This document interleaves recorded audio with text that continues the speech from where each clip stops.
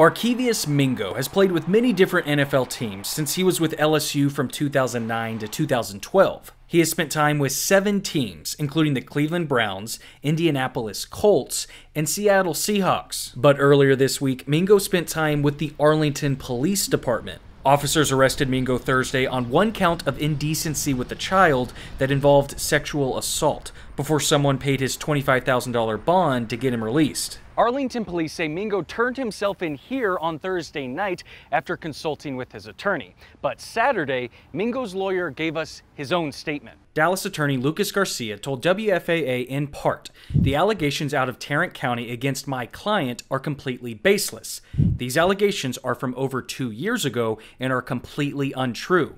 We are confident when the truth comes to light, my client will be fully exonerated."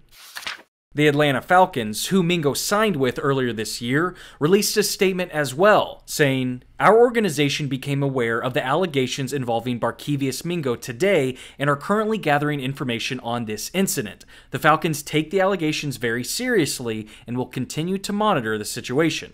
Officers say this incident came from an investigation the department is conducting, but said they couldn't say what type of investigation that is as of now. In Arlington, I'm Jay Wallace.